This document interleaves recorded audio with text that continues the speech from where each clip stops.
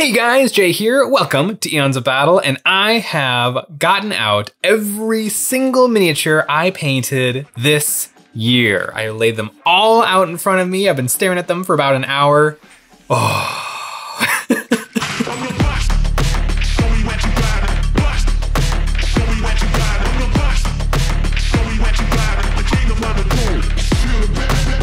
I made a very similar video last year going through every model that I had painted, or not going through, but just taking a look at and analyzing every model I had painted. And I think it was like 430 miniatures, and I thought that that was an absolutely wild number. And I think I actually set myself some goals for this year to not paint as many models and maybe to try a little bit harder on the models that I do paint.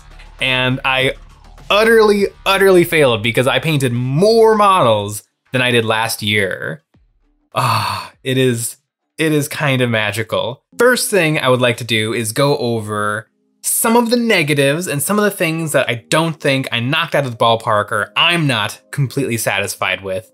And then I think I'm gonna move on to my favorite pieces, which might just end up being me going through every single thing because I'm really happy with what I was able to accomplish this year. But starting off with my sister's novitiates. I painted these because I was watching tons of Nochos Mecha, Marco Frissoni, one of the most beautiful painters out there painting today. And I tried to follow some of his videos step by step. And I think I did a very good job, but my color selection was garbage. I used a magenta ink, kind of a teal blue ink, and a red ink. And I just think it led to my colors looking very ridiculous and silly. And so overall, I'm like very happy with this kill team, but I think my colors are crazy. Like I almost want to pop these into Photoshop and just play with like the color modulation tool. Because I had an idea in my head, and I think that idea was like light pink, maybe a little bit more of a greener gold, definitely not turquoisey robes that are mostly black. Like I'm not sure exact, because I just went for it. And that's what I always do. I just grab whatever colors that my heart desires, and then I just start painting a model, and often it's fine, and sometimes it really works out. And sometimes it's the Sisters Novitiates. I think that they're fine. I have enjoyed playing with these miniatures, and I don't really dislike them at all, but in my opinion, you know, I put them in the back of the pile for a reason. But speaking of something kind of towards the front, my Genestealer cult kill team, my Wormblade kill team. I love these models. I don't think there's anything wrong with the actual minis, but I have been learning a lot about basing this year. Basing is a really tricky thing because I think that the bases kind of ruin these miniatures. The guys are kind of white and magenta and green and tan. And the bases are also white, magenta, green, and tan. And so you can't really see the silhouette of these Deuterinos because the base is the exact same colors.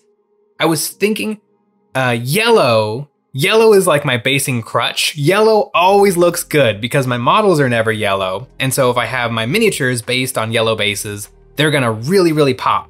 But I think the Wormblade was finally, I was like, I can't paint more yellow bases because yellow would look lovely, but I can't paint more yellow bases. So I'm gonna do the forest because I never do forest bases. And I reminded myself why I never do forest bases because they look really bad. When I do them, I have to learn how to do them properly. Although I really like these grass tufts. I have no idea where they came from. I have never seen them before or since in my collection, but they look kind of cool. But yeah, these guys, I'm definitely gonna rebase these suckers. Maybe not yellow, maybe I'll go with like an orange or a red or something kind of out there because I do like my Wormblade. I haven't gotten them in Games of Kill Team yet, but I am excited to because they have some really cool stuff and I think they'll play really well on Into the Dark. So yeah, oh dear little friends. The last thing on the list of things that just did not jimmy my jams, that did not flim my flams is my Daughters of Cain group. This is a set that Games Workshop, I think they might still sell it, but it was originally a Warhammer Underworlds team. And the models are lovely and beautiful, but my paint job ended up being really, really dark. It's something I really have to work on in the future.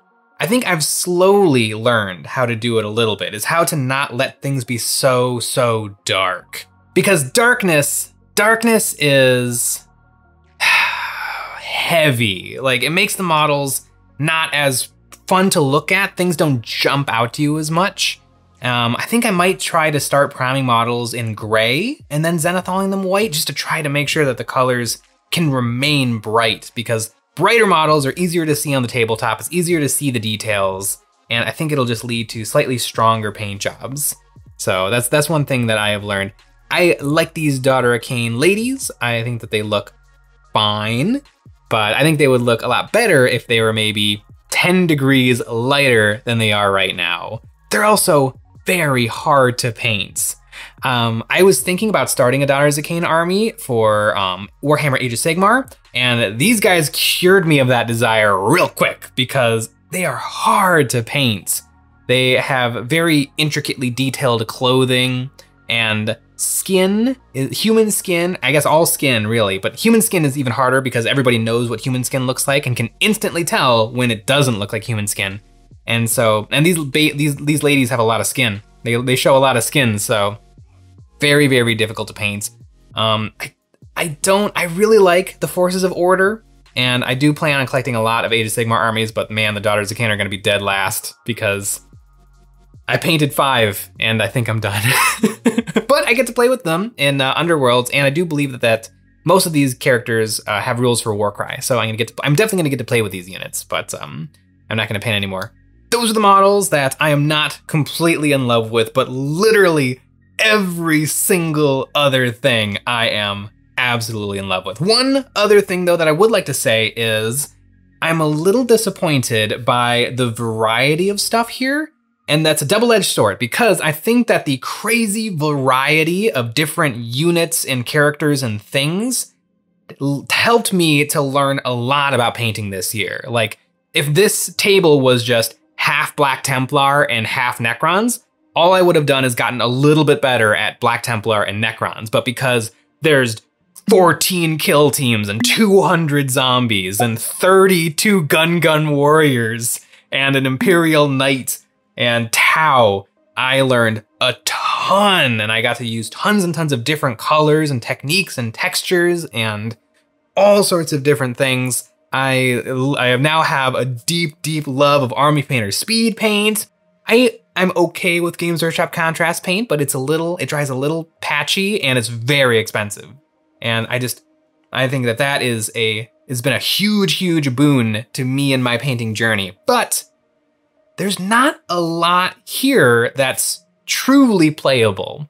The kill teams are all playable because it's just like 6 to 14 units. Actually, I think every single one of them is 14 because I painted more than I needed to, just to make sure that I had every single option. But very few things here are truly playable. The Gun Army is playable. I painted the entire starter box for Mantic's Dead Zone, which is a lovely, lovely war game. If you've ever considered getting into a kill team, Dead Zone is cheaper and much, much simpler to play. And it plays really, really well. It's based on a grid-based system. It's really, really a nice game. And I mean, I painted everything, the starter box and both forces in 2 days. So there's tons of stuff here that's just squads. 1 squad of Orc Knobs, 3 Ultramarines, 1 squad of Dark Eldar Hellions. Literally the only 5 Dark Eldar models I own. You know, not part of an army, not part of a kill team.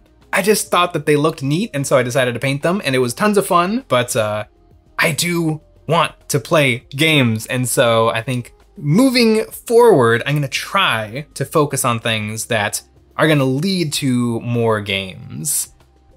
Speaking of games, I just wanna talk about some not 40K games, because this table is dominated by 40K, but these Mantic Mars Attacks Martians are one of my favorite things. Oprah's favorite things is one of these Martians. They're so cute. I was in a bookstore. I found an old copy of the now discontinued game Mantic's Mars Attacks, and it had everything, was still new in the box, and it was wonderful. And so I painted up 10 of the Martians. I have 10 more Martians to paint, 10 soldiers, and then 10 citizens. And I really, really want to get those painted because I want to play with my friends. I want to play some little Mars Attacks. I have played one game of Mars Attacks, and it's exactly like Mantic's Dead Zone. It's essentially a hybrid of Mantic's Dead Zone rules, but there's a deck of cards, and every turn you can draw and play cards to have random things happen throughout the game. So it's a really, really fun hybrid between a board game and a tabletop war game. But yeah, I really like the Martians. They come with little clear domes. So you paint your Martian's head and then you glue on the clear dome, and it's lovely. I love these little things. Also, speaking of non-40K, Gun Army, all printed from a company called Black Remnant. Nick did all the printing, and he printed the shields in pink, which is lovely. They're actually transparent, and you can see the gun through them. And that is an entire army for Star Wars Legion.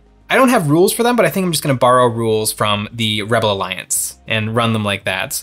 I've got Kadu riders. Kadu! So lovely. Speaking though of other war games, that was Star Wars Legion. Now I am really, really wanting to get into Conquest, the Last Argument of Kings. I don't know who the kings are, and I don't know what this argument is about, but I really, really like the minis. I've actually painted the heroes for 3 different factions, the dwarves, Vikings dwarves, the Old Dominion, which is kind of the Roman legionary zombies, and the orcs. I forget what they're called, but the orcs. I have the leader of the orcs painted up. And you can probably see behind me, there's some boxes of other stuff. So I really, really want to get into Conquest. I got to play a demo game at Adepticon, and it was really, really fun. I've never played a rank and flank war game before. And so I think that's I really want to experience some of that. And then last but not least, not related to any games, but I painted this Black Templar bust. And I had never painted a bust before, and I found it a really, really interesting experience. I've painted well over 200 Black Templar Space Marines who look just like this, but doing it 200 times the size was a really, really interesting and unique experience.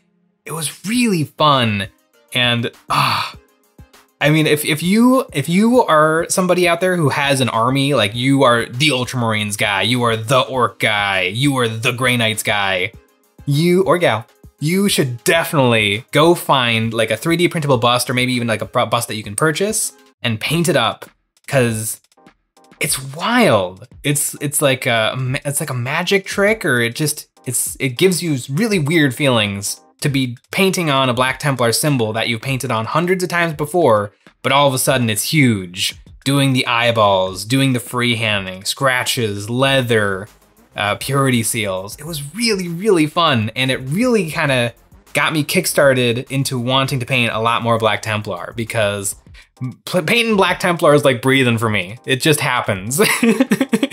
It doesn't bring joy, it doesn't bring sorrow, it just is. It's one of the fundamental forces of the universe. But after painting this sucker, I was like, wow, I learned a lot on this, and I had a weird experience, and I want to have that weird experience again. And so I have also painted up a bunch more Black Templars, which I painted up my favorite Black Templar units, probably my favorite Space Marine units ever, the Centurions. These are both the Centurion Devastators and the Centurion Assault Centurions, because they are all magnetized up with all the weapon options. But I love the Centurions. And keeping the Black Templarness going, I painted up some Blade Guard veterans and some Black Templar Sword Brethrens. I'm finally starting to get some Primaris Black Templar goodness to join the army. I mean, I have 30 Primaris Intercessors, but who cares about those? So I painted up all of these guys. I now have, 13 Black Templar models who all have power swords, which is almost enough. And they're just so big and imposing and impressive. I have a big bucket of Primaris Black Templar models that I need to paint up, and I'm very excited to paint them up because they just look so lovely. Oh, Black Templar. But you know what I think I enjoyed a lot more than 40K and Black Templar this year was painting up my Malifaux teams. I had a wonderful time painting my Malifaux Showgirl performers, and so I literally on a whim, I was at a friendly local game store, and I think we had just demoed some Malifaux. And so I just bought an entire team, just like literally looking at the shelf and being like, all right, I need 4 purple boxes because I don't know what anything is. So I'm just gonna I'm gonna buy the purple boxes. And I got Nekima and her crew, the Nephilim, the black-blooded, and I painted them all up with oil paints.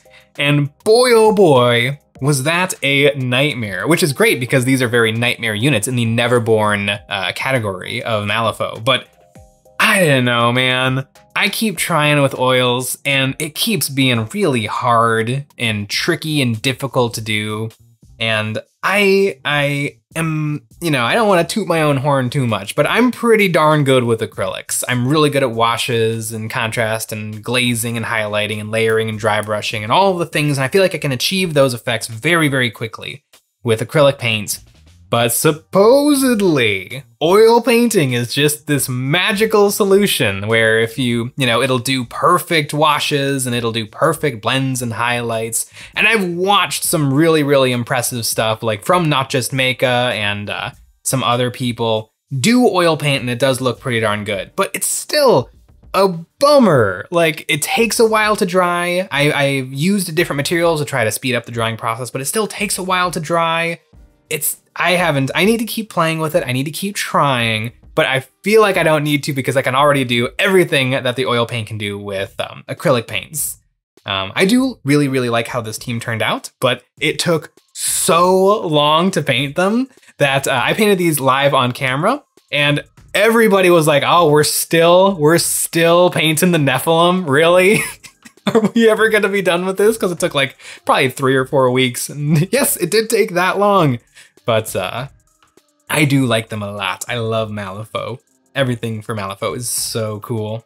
A lot of these things were done in big batches and it did take quite a while to do each individual project. But one thing that I peppered in throughout the year was Star Wars Legion models. Star Wars Legion models, they paint up really, really quickly. I think it's a little bit to do with the simplicity of the models themselves and because they're based on Star Wars characters and Star Wars characters are like designed for the camera, they're designed to be almost cartoony.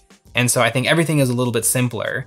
And so, in between big old projects, I would just buy Star Wars Legion models, take that box home, open it up and paint it that evening and it would be done and finished. I bought 2 boxes of Battle Droid Staps and look at it. Just look at it. It looks beautiful. It turned out so well, so simply, so quickly. It's almost all just speed paints, and I just love it. Star Wars Legion is my palette cleanser. The models are easy to paint. They paint up really, really quickly. It's easy to get them done. I love playing Star Wars Legion, and I plan to have every single miniature that they have ever released for the game, and I am making very good progress on that. But yeah, Star Wars Legion models are just there's just something special about them that I really, really appreciate. Even models like these Dark Troopers, which have shiny black armor, even shiny black armor only took probably 2 evenings to paint. And by evening, I mean like an hour or 2 before bed. And now I have a full squad of 6 that are ready to defend Krennic, the evil engineer of the Death Star. Technically, he wasn't the engineer. Mads Mikkelmack was the engineer, and then he was the bad guy making him do it. But I really like Star Wars Legion. And literally at this point, because I've bought so much Star Wars Legion stuff, like probably almost what feels like a couple of times a month, I'll be like, all right, I've been painting, but I need to not be painting, but I'm not gonna stop painting. So I'm just gonna go grab some Star Wars Legion off the shelf and just knock it out. And finishing something is an amazing rush of energy. You just feel great. If you're ever in like a painting slump, I super suggest just going to grab something off the shelf and being like, you know what, I'm just gonna fix these guys' shoulder pads because I don't like how I painted the shoulder pads. You fix those shoulder pads, all of a sudden you put them back on the shelf and they're done and crispy and you like them even more. That's gonna snowball into you wanting to do even more stuff. So we've got 3 kill teams, about 14 bodies each, probably 20 mini wargaming models. These about 25 miniatures right here are very interesting because they are our models. This year we worked with an artist called Liqerise, and she helped us to create a whole bunch of miniatures that we made available originally to our Patreon supporters, but now you can get them as STLs from comics, games, and things. But they are our miniatures and they did not exist before this year, before we created them. And it was kind of a magical experience to be painting like super crazy, unique, never before seen miniatures, like the Squid Mage, the Vine Knight, the Lord Acolyte, and all of these little demonettes, the Warriors of Paradise. These models are really, really cool. I stare at them all the time and it's really neat. But if you are a current member of our Patreon, don't feel left out because there's tons of stuff over there too. Every single month we have new terrain packs ready to fill up your entire game boards. This month we have the Wasteland cars ready to drive donuts around your board. We also make one extra episode of Eons of Battle every single week where we take a look at our viewers' miniatures and give them some critiques and ideas of how to improve their painting. We host live Discord hangouts and have painting guide PDFs to some of the miniatures that are on this table. And we have merch, link in the description. And you can find the link to those models in the description. Seeing it all laid out in all of its glory. I mean, it's mostly zombies, but still, it's beautiful. And I am very, very proud of it. But I would like to make some New Year's resolutions going into the next year. I would like to paint less randomly, still keep a little bit of randomly because it's good for the painting knowledge, but I would like to see more finished armies. Recently, Nick and I played a game of Warcry, so there will definitely be lots of Warcry teams. And also, I still have like 13 teams left to build and paint for Kill Team before I have them all, so I definitely have to do that.